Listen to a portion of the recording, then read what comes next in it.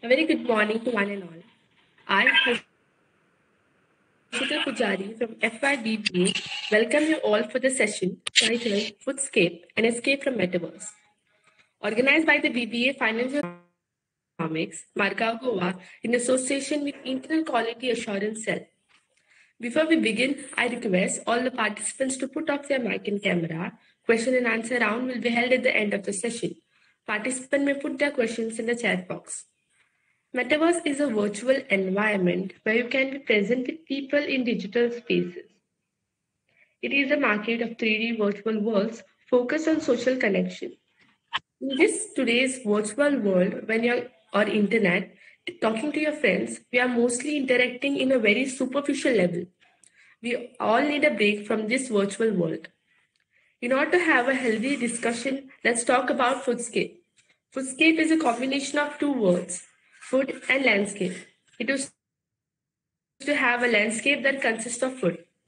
To speak more on the topic, today we have amongst us Ms. Lisa Finario.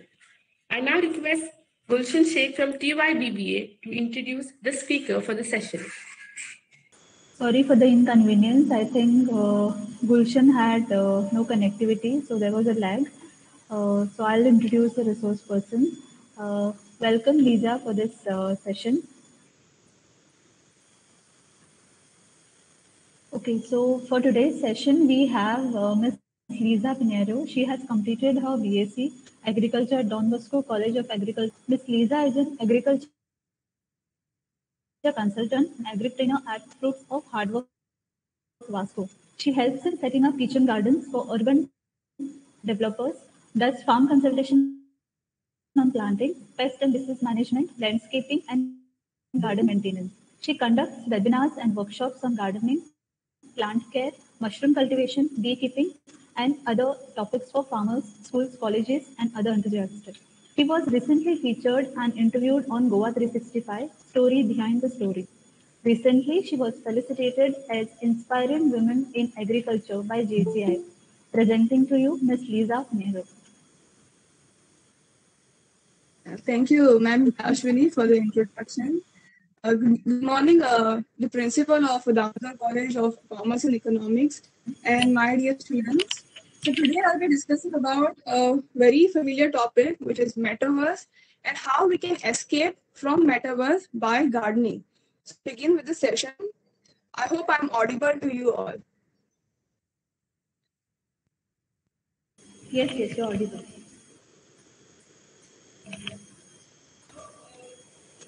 Thank you. Time to start with this.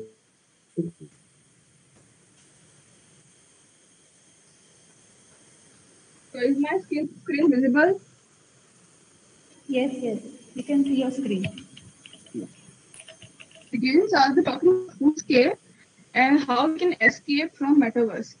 So all of us might have this Facebook app on our phones. And recently, Mark Zuckerberg has rebranded Facebook to Meta. So initially, we used to see Facebook as like whenever you used to open the app, you used to see Facebook. And now when we open the app or whenever we open the website, we see Meta. So what is this Meta? So earlier in the early 2000s, Facebook was used only for texting and typing. We used to text to people across the world and socialize with each other. Then it made to photos, so people could upload photos and then connect with each other. And now it's changing to videos. And in about 5 to 10 years, our entire body will be engaged into virtual reality. We'll be using those virtual reality headsets, wherein now use just a phone and a screen and use our fingers to tap and send messages, or we talk to video calls, but later we'll be using our entire body and we'll be present in some other world, which will be actually not real, not physically, but it will be actually virtually. So this is what Metaverse is going to be about. And the main concept is to socialize with people from other parts of the world. Now we do it through video calls or by texting or by sharing photos. And we use avatars on Snapchat, or you might have also used avatars on Facebook. But in Metaverse, we are also going to connect to people by using 3D avatars. So we'll be having an avatars of our own self, either of our own imitating or depicting our entire self, or we will be having some three-dimensional illustrative avatars, like it's in the second picture. So you can see in the second picture, there's a classroom which is also created, a virtual classroom, a teacher and a student talking to each other in this virtual world, which is metaverse. And in the first picture, you can see there's a real person, and on the side, that's a virtual person. So they are playing chess. So this can happen when you are from other part of the world, and you can still connect to the people who are abroad or who are far away from you. And what can be done is you can work from one place and have meetings, have different offices, and then conferences in one place virtually. Then you can invite friends to play games and then hold parties. Now in future, parties and gaming will be virtually. You don't have to go and travel far distant to meet your friends. You can be at your home and conduct and host parties. Also, shopping can be done virtually. You can buy clothes online. Also, this is happening now. The shops which were clothing stores are getting shut down because of these e-commerce and online shopping. Also, now nobody had ever imagined that someday in life we are going, teachers and students, and education will be through phones, through screens. You'll be sitting at home and the teacher will be talking to you through a cell phone or through a laptop. So this is already happening. So in metaverse, we are going to have these avatars wherein you'll learn how to study and all other educational things. Also, art can be done virtually. So this is all what is going to happen in about 5 to 10 years. And this virtual reality will be part of our reality soon. But can we entirely rely on this kind of reality? Like in the first picture, you can see a couple, fascinating the virtual nature. But can you really feel the moment where, can you really compare the moment through real nature to a virtual nature? No, you cannot. Some things cannot be done virtually, like for example, food and health. We need real food to eat. We need to Madam, grow the screen food. is not visible. You can tap You pin can on tap pin Lisa on. Pinheiro. You can pin on Lisa Pinheiro. Maybe I have You'll see internet that issue here. here. It is visible. My other colleagues are able to see. Sorry. Okay. Continue, madam. Yeah. So in this picture, you can see, like I said, it's a virtual nature and a real nature. But the feeling of real nature is much more different than the virtual nature.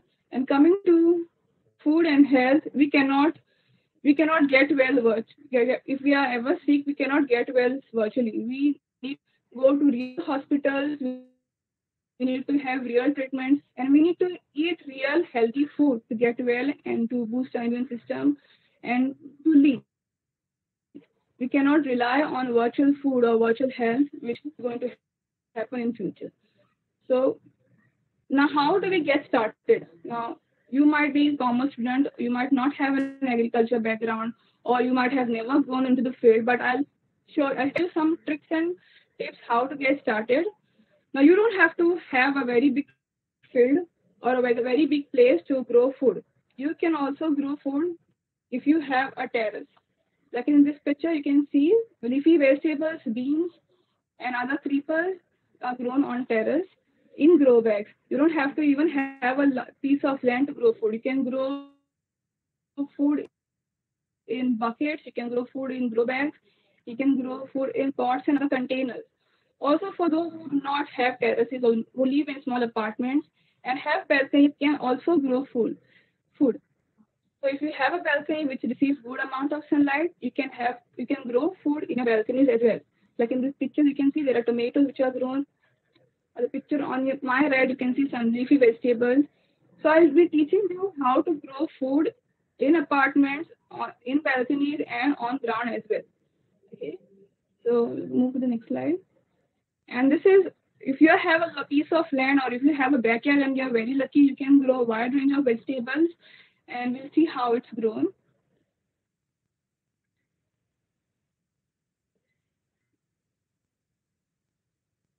Starting, you need to you need to have place to grow. For those who have ground, you need to have soil.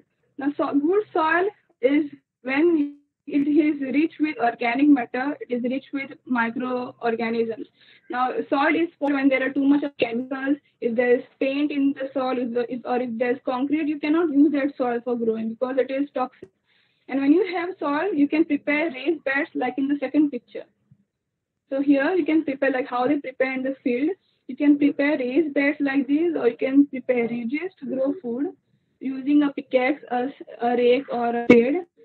And then you can, if you have any leaves or in your orchard or in your garden, you can collect some leaves, dead leaves, because dead leaves act as a mulch, and eventually when you put it in the soil, it becomes soft and porous and rich. So dead leaves, whatever is around your garden, you can utilize and put it up on the raised bed before growing or after growing the vegetables. So this is how land is selected. Also, you need to make sure for vegetables, for food crops, you need a lot of sunshine. If there is no sunshine, you will not get good yields. So it is important to choose a place which receives good amount of sunshine. Now, for those who want to grow food in their apartments or who do not have place, can grow food in pots and containers. Like here in the first picture, I have used a paint bucket. Anything which is hollow and deep can be used as planters. So first you need to drill holes at the base of the container. Now why holes? When you add water, the excess water which is there needs to come out through the holes.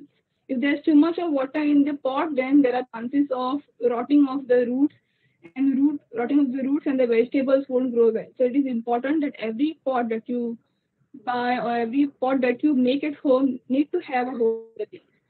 Then the next step is you have to put a layer of gravel or coconut husk. You can cut chunks of coconut husk and put it at the base of the pot. Now this will prevent leaching of soil through the holes. So when you put gravel or coconut husk bit of chunks, that will prevent leaching of the soil. And the third is preparing potting mix. So when you grow in pots, you need to make sure that your soil is soft enough. If it is too hard, then your vegetable roots won't grow well. So it is important that you have porous and very organic potting mix. Now, how to prepare potting mix? You have to take 2 parts of soil. In 2 parts of soil, you can mix 1 part of coco-peat and 1 part of compost. If you do not have coco-peat, you can use rice husk or powdered leaf. So you can mix it in the soil so that it becomes porous and soft, and you have to mix it with compost. And then you can fill it in your pots or grow bag containers. This is how potting is done. Next is, so I have quiz for the students. I'm gonna ask you a question, and if you know the answer, you can raise your hands. And if you answer it correctly, I'll send you a true post. Are you ready? Okay, so the question is guess the seeds from the screen. This is only for the students, not faculty and the others who have joined. I have put these are very common seeds which you will find in your kitchen. So you have to guess all 4 correctly.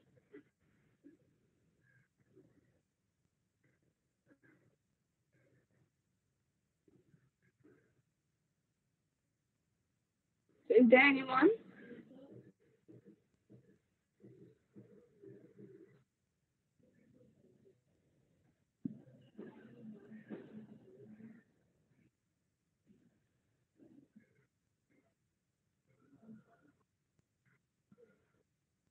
Or you can type it in your chat box. You can turn on your microphones and guess the seeds, or you can type it in the chat box.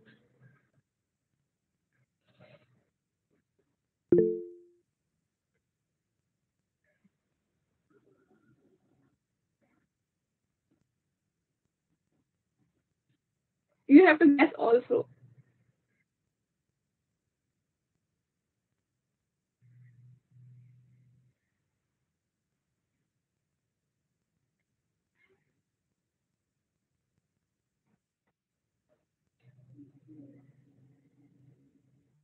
Yes. I think Trisha DeMello got correct. The first one in the picture is fenugreek. The second one is ladyfinger. The third one is coriander. And the fourth one is chili. So these are seeds from your kitchen which you can use for planting.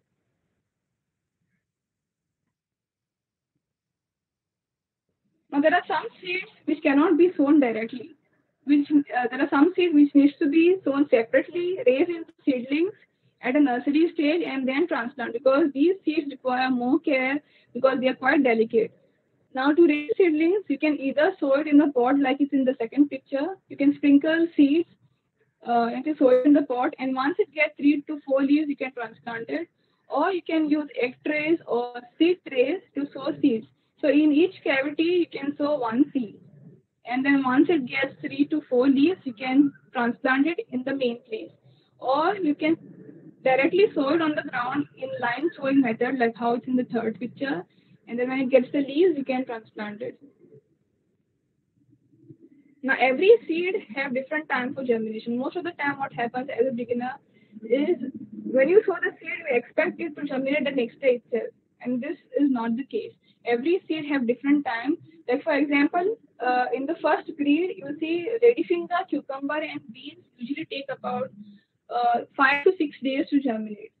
So when you sow ladyfinger seeds or when you sow cucumber, you mostly expect that it must germinate the next day itself. And what happens, you add so much of water thinking why it's not germinating, and eventually you end up rotting the seeds by adding too much of water. So this needs to be prevented. These ladyfingers, cucumbers and beans take about 5 to 6 days of germination, and these seeds can be sown directly. They need not have to be raised into seedlings. You can directly sow them in your pots or in the ground, and then after 5 to 6 days, you will see the new leaves coming up. Now, the second one is brinjals, chilies, and tomatoes. These seeds need to be raised as seedlings. They cannot be sown directly on the ground because, first of all, they are very delicate. Secondly, they take a long time to germinate. Like it's given here, it takes about 7 to 10 days for brinjal seeds, for chili seeds, and for tomato seeds to germinate. And when you sow the seeds, you need to raise seedlings, and once it gets 3 to 4 leaves, as is this in this picture in the corner, once it is at this stage, you can remove and plant it. And the third one is coriander. Now, coriander takes the longest time to germinate. It takes about 14 days. That's why many people feel that why the coriander is not germinating is because of this. It actually takes so many days. So after 14 days, you will see a coriander germinating, and coriander can be sown directly. Now, seedlings should be raised in a place which receives good amount of sunlight. If you raise seedlings inside the home where there is shade, you will not get healthy seedlings. It will be lanky. So it is important that you sow seeds in the sunlight and keep the seedling tray or whenever you are sowing the seeds must receive a good amount of sunlight. And transplanting should be done always in the early morning or late in the evening after 4 p.m. so that it does not get transplanting shock and it does not get dehydrated because of hot sun. If you transplant during daytime, the seedlings or the plants will get heated up and eventually they'll die. So the best time to transplant is in the evening. And when you're removing seedlings from the trays, you need to make sure you should not disturb the roots. You can just press the scoop and uproot with the root itself and then transplant it. Now you, as a beginner, can grow some leafy vegetables like which germinate within 2 days. Like there is spinach, there is red amaranthus, then there's dill. So these are some leafy vegetables which are easy to grow and can be harvested within 1 month. You just have to sprinkle seeds in a pot or on the ground, and within 2 to 3 days you see them germinating. And also you can harvest these vegetables within 1 month. Now, most of the time, what happens is, as a beginner, people just sow the seeds and plant the plants too close. Now, we must remember that every plant requires particular amount of space to grow. Whenever you sow a seed or whenever you transplant a seedling, it needs a particular amount of space. Like for example, chilies, tomatoes, brinjals need to be planted at a distance of 30 to 30 centimeters apart. One tomato plant should be away about 30 centimeters to 40 centimeters away from the other tomato plant. If it is too close, like it's in the picture where I've marked as mistake, there are too many tomato seedlings plants in one pot. So what happens when there are too many plants planted closely, or there are too many plants planted together, is that they compete for nutrients, they compete for sunlight, they compete for water, and they compete for space. And then you will not get fruits. Also, the plants will die. Only the fittest one will survive, and the remaining plants will die.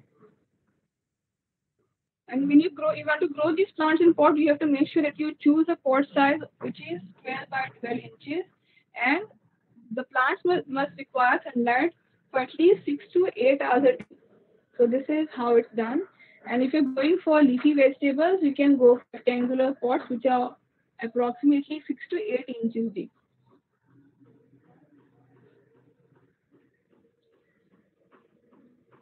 There are some other vegetables. Once you are experienced with the leafy vegetables, you can try the other vegetables, which are beans. You can grow beans. You can grow ladyfingers.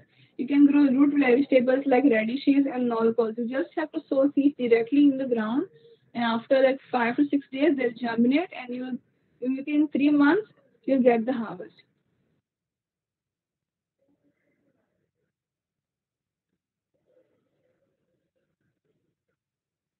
Now, for those who do not have space and have very little of sunshine, you can grow herbs at home.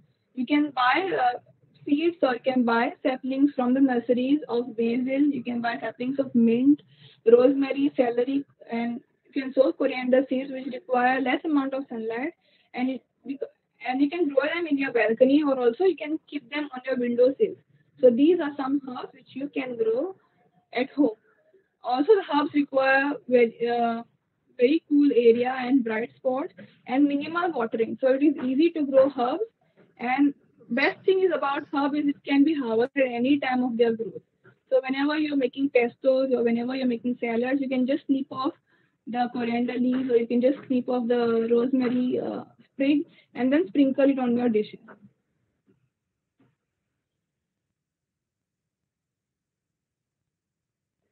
There are some vegetables which require support. For example, beans and cucumbers and gourds require support.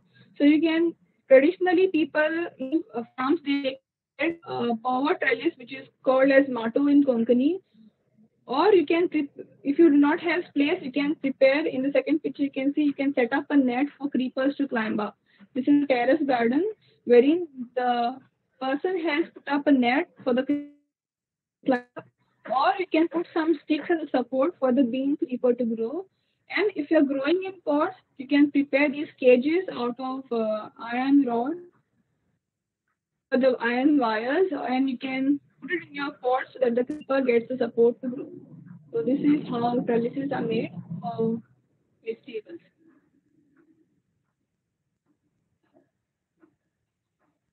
Now, this is a very common mistake which is made by the people, that is watering. Now, you must water always either early in the morning or in the evening, because when you water in the afternoon, the temperature is so hot and the water does not reach to the plant and it evaporates. So it is advisable always to water early in the morning or in the evening. And when you water, the water should seep down as quickly as possible. It should not remain stagnant on top of the pot, like it's in the second picture. And when this happens, when water remains stagnant on top of the pot, there are chances of root rot and lot of soil-borne fungal diseases. So you must make sure that you should avoid uh, letting water to remain on top. It must sit down as quickly as possible.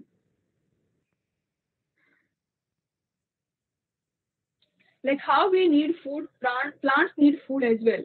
So for plant food is compost, or there is compost. You can use goat manure, you can use cow dung, and there are different types of manures available. You can also prepare compost at home. Now, how to put compost? You must always put it in a circular pattern around the plant. It should be never close to the stem. It should be always away from the stem, because that's where the feeding roots are. Roots are not closer to the stem; they are away from the stem. And when you put away the compost or the manure away from the stem, the feeding root gets a chance to absorb the required nutrients, and then that's how the plants grow well. Also, Liquid manures can be drenched in the soil or it can be sprayed on the leaves, like after 15 days. If you do not have liquid manures, you can use fish water from your kitchen or meat water or vegetable water as a manure for your plants and you can just drench the soil.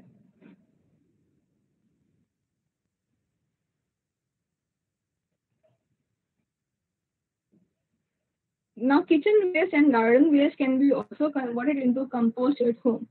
There are different ways of composting, there are different methods. Like in the first picture, for those who do not have place, they can bring mesh wire from the hardware stores, take it into like a cylinder and fill all the leaves and the kitchen waste into it.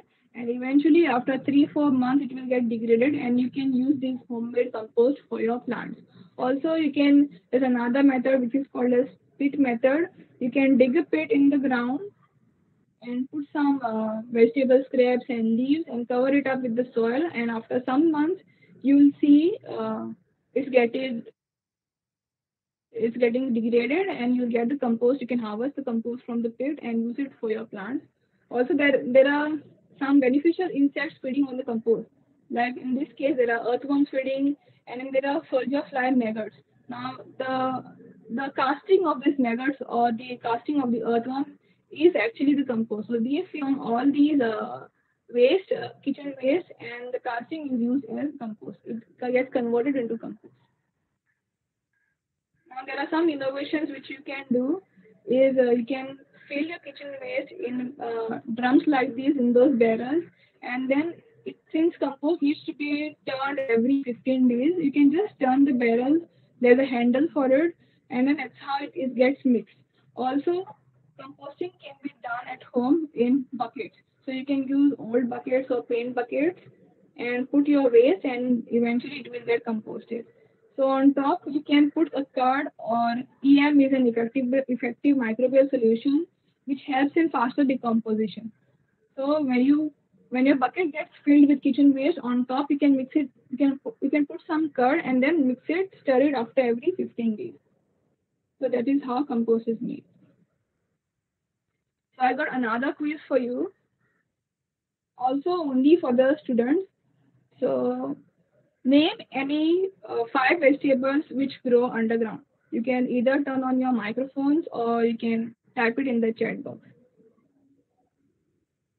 Any 5 vegetables which grow underground.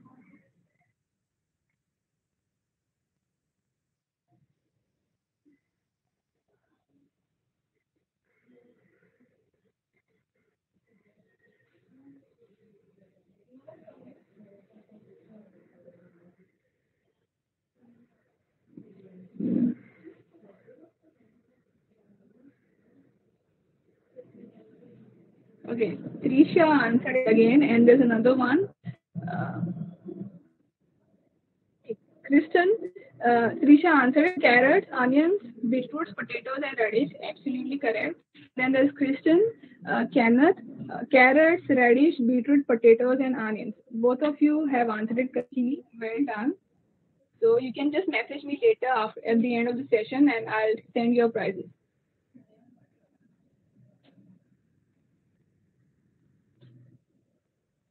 Now we are done with the vegetables. Now you see we can also grow fruit trees.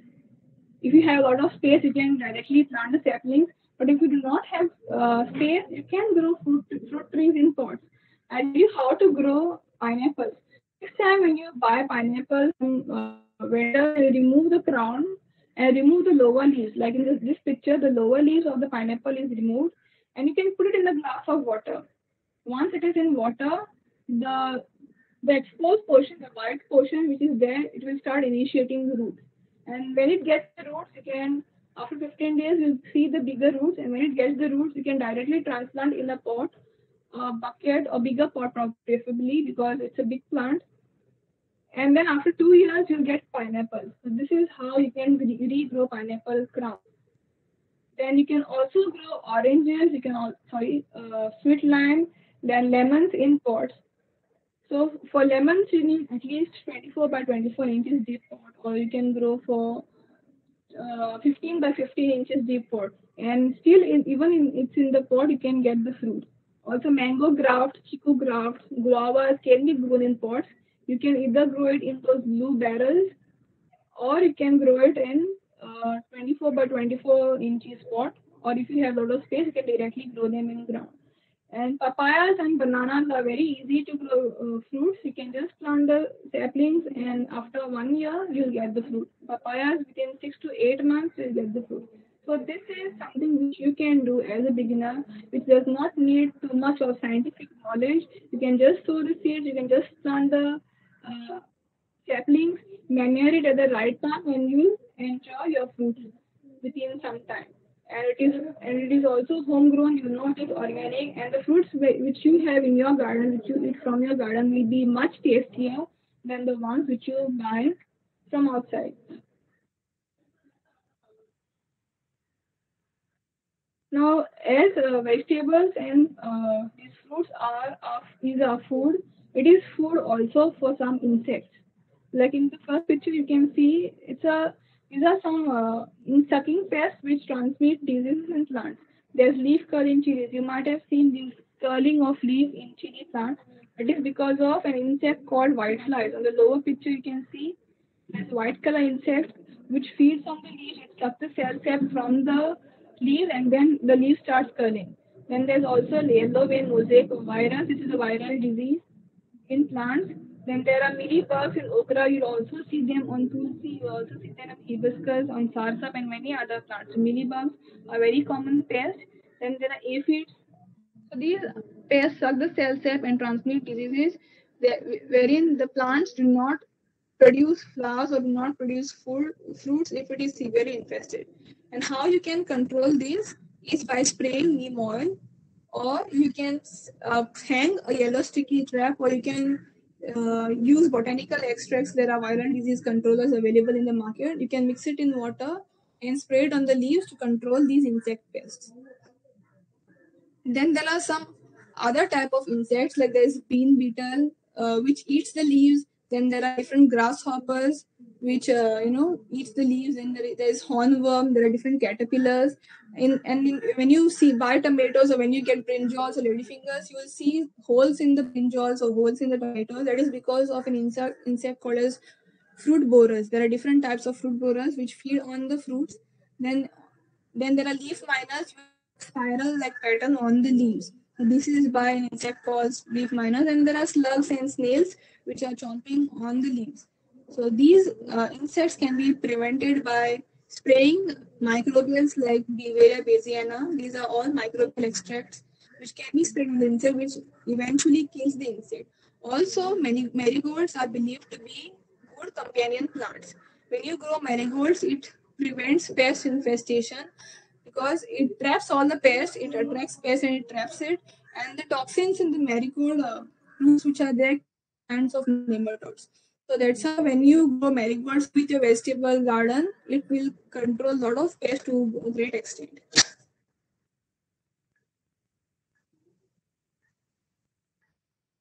Then there are diseases, like how we fall sick, plant fall sick as well, and they also have diseases. There are fungal diseases and bacterial diseases. Like in the first picture, because of too much of water, you see these chili seedlings are dying and it has got a rot. The disease is called as damping off.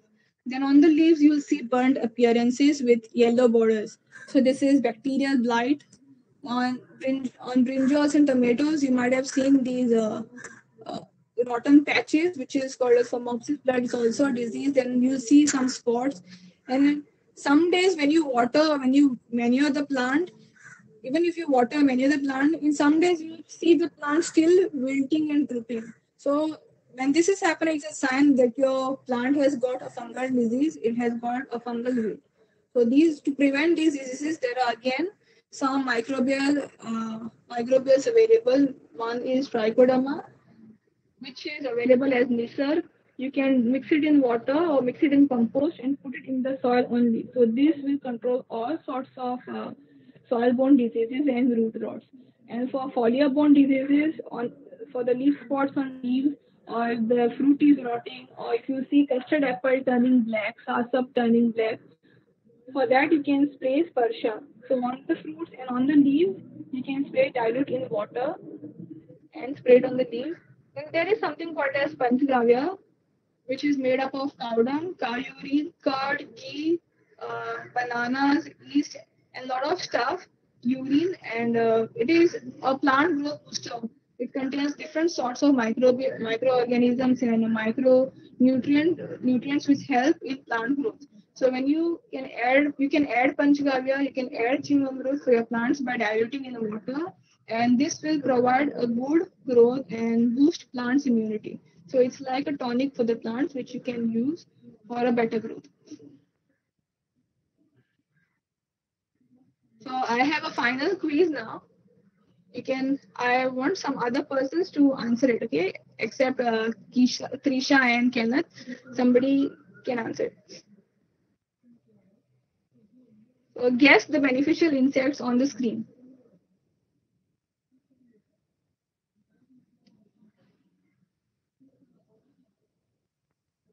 So there are some 4 very common beneficial insects.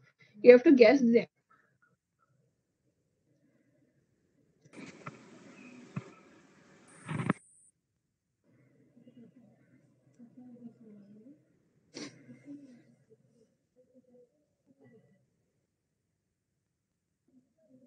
You have to guess all 4, not just one. See, number 1 is honeybee. Number 1 is honeybee. Number 2 is beetles. Number 2 is beetles. Number 3 is dragonfly. Number 3 is dragonfly. Okay, there's a girl by Sean Palla who's answering, and also Larika. The first one, Larika Norona has answered it correctly. The first one will be, the second one is ladybug beetle, the middle one is dragonfly, and the fourth one is praying mantis. Now there are something called as insect pests which damages the crop, which damages your plants, and then there are some good insects in the nature as well. So honeybees helps in pollination. They help in when there's good pollination, you get good food set. Also, they provide honey. So honeybees are beneficial insects. Then there are ladybugs. Ladybugs are also beneficial insects. Like I explained earlier, there are some tiny insects which suck the cell sap and transmit viral diseases. So any insect which transmits viral diseases and very tiny, these ladybugs eat those insects. So ladybugs predate on tiny insects which damages the crop. So thereby they are beneficial in agriculture, they're beneficial in gardening. Then there are dragonflies. So mostly in monsoon you will see mosquitoes breeding. And soon after monsoon, in September to November, you will see dragonflies. So guess what? Dragonflies feed on larvae of mosquitoes and other insects which breed in water and on the plants. So dragonflies are eventually helpful in nature and in garden by controlling the mosquitoes and other garden pests. Also in the fourth picture, you can see praying mantis holding a locust. The locusts and grasshoppers are very damaging insect pests. They feed on leaves and damage farmers' crop to a great extent. So when you have praying mantis in your garden, it predates on these locusts, grasshoppers, and leaf hoppers, and controls all these hopping insects to a great extent. So these are some beneficial insects which are there in the nature. Now, what you do as as commerce students, what benefits you have as commerce students in agriculture. So we know farmers grow food, their crop, whenever they grow food, their crop is entirely dependent on the profit they get. So it's kind of a living for them. So as a commerce graduate, you can go for agribusiness marketing operator. So you can go into agribusiness. Now there are different agribusinesses coming out. There are farm produces. Very live plants are sold online from one place to another. From Delhi to Goa, live plants are being sold from Bangalore to Goa, live plants. This was never happening some years ago, but now you see because of e-commerce, anything is possible. There is quick delivery, and you can sell seeds, manures, and different stuff online. Then you can be a farm appraiser for a farmer, which helps in funding and costing and creating a budget for the farmer. So you can be a farm appraiser. Then there are a lot of agriculture opportunities in banking sector. So when you, as a commerce student, you will have more details, more knowledge about banking sector. You can just find out about what opportunities you have in agriculture sector, because farmers need constant loans for varying some schemes or buying some machinery, buying some seeds and fertilizers. So this is very common, and you can take an opportunity by going into banking sector. Also, retail industries are coming up. Every produce that you see, the biscuits, the cakes, and other food, the raw material is agriculture. The flour used for biscuits, or the eggs from the poultry, everything is from the agriculture, or everything is from, it's all food. So you as a commerce student have opportunities in retail industries as well. You can also start agri businesses. Need not be an agriculture graduate to start a agri business. There are many MBA students, MCom, and BCom students in India. You can just scroll on Google. You can just type MCom students who have agri business, who are agripreneurs. You get their stories, and it's quite inspiring. Then there is food production industries. Food will never go out in vain. You will need food forever. So food production industries are the top industries. You can try your luck in these sectors as well, and you can be an economist for farm businesses. So every farmer requires economics. Actually, there are farmers who are naive and mostly suffer loss. So when you can start your own consultation firm to help farmers to set up a budget, to create a budget, to know their cost and profit losses, and that's how you can be an economist or a consultant for the farmers. So these are some scope, and I've added some inspiring Goan youth who are into agriculture and commerce. So they are agriculture graduates basically, but now as agripreneurs. You might have heard about term entrepreneurs, but once you do something in agriculture on your own commercially, then you are called as agripreneur. The first one is Shweta Kankar from Sangam. She is the first woman who is storyteller in Goa.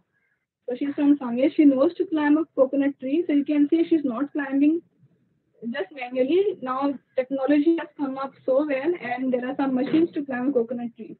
So you can see she's using a coconut tree and tapping toddy. So this, she's breaking all the stereotypes, and being a woman, she is doing all this. So it's quite inspiring.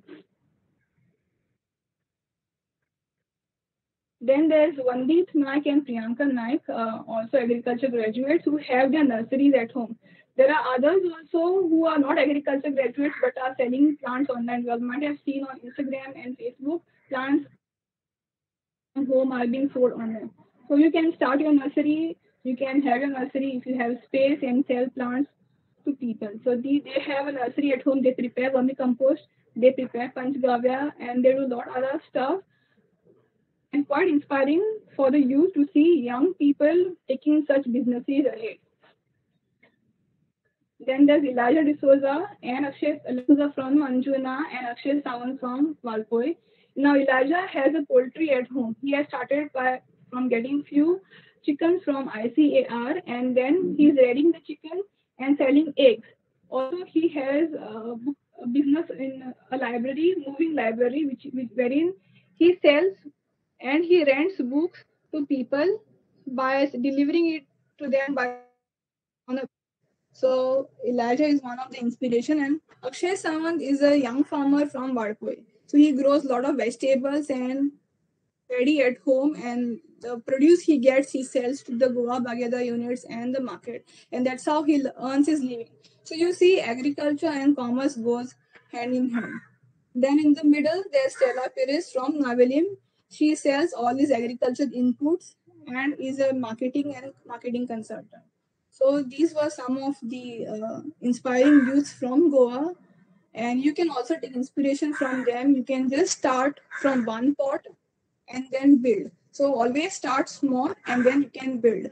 So this is how we can escape from metaverse. This kind of reality will be really boost for your health, and also the food that you grow will be organic, will be safe, free from any kind of harmful pesticides. And gardening and going into field and agriculture is kind of an exercise for your body. You do not have to go to a gym or don't have to go to play somewhere else just to give a good movement for your body. You can just get into gardening and it's a good exercise for you. And once you grow food by yourself, you know it's healthy and fresh. So this is how you can escape from metaverse. Thank you so much. Now, if you have any questions, you can type it in the chat box. This is open for all. Or you can turn on your microphones and ask me.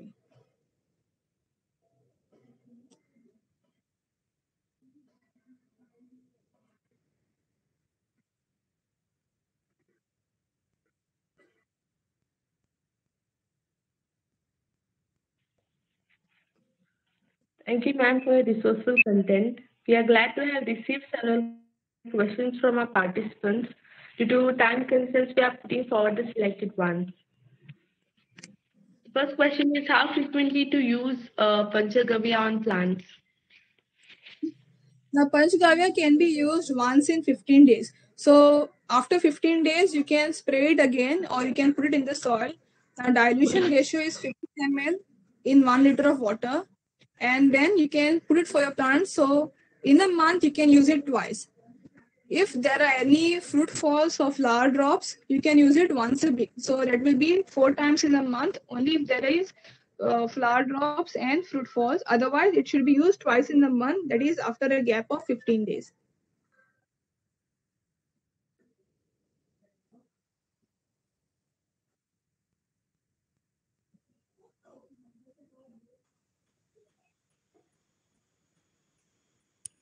Any more questions? Yeah, Harshita, we were not able to hear you. Repeat the question again. Second question. Off. Harshita, your microphone is off, I guess. Sorry, ma'am. Which vegetable do you suggest for beginners? For beginners, you can grow leafy vegetables like tambri bhaji. You can grow, it is red amaranth in English. You can grow fenugreek, which is methi. You have methi seeds at home.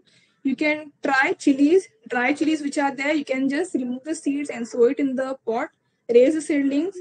And there is dobi bhaji also and palak. So these are quick growing vegetables, ideal for beginners to start with. Okay, ma'am. Thank you, ma'am, for your elegant answer. And thank you for the participants putting forward their questions. I now Thank you so request much. Yeah. I now request Ms. Sia from SYBBA to propose the vote of thanks.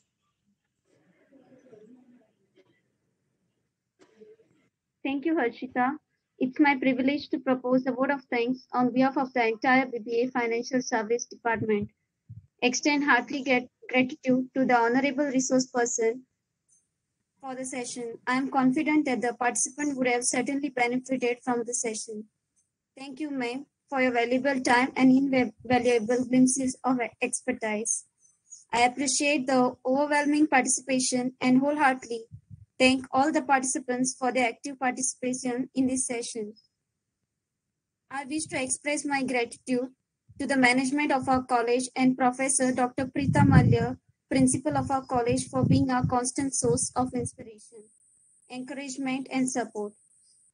I must mention our deep sense of appreciation to Ms. Mavya and Pradnya, lab instructor, and for technical expertise and assistance. I would like to thank Harshita for comparing the session and Ashwini ma'am for introducing the speaker. I would also like to thank Ma'am Snehal and Ma'am Ashwini for their valuable coordination towards the session. Last but not the least, I would like to thank Shami Ma'am, IQSC coordinator, for always guiding and motivating us. Thank you all once again. Feedback form link is sent in the chat box. Participation may feel the same.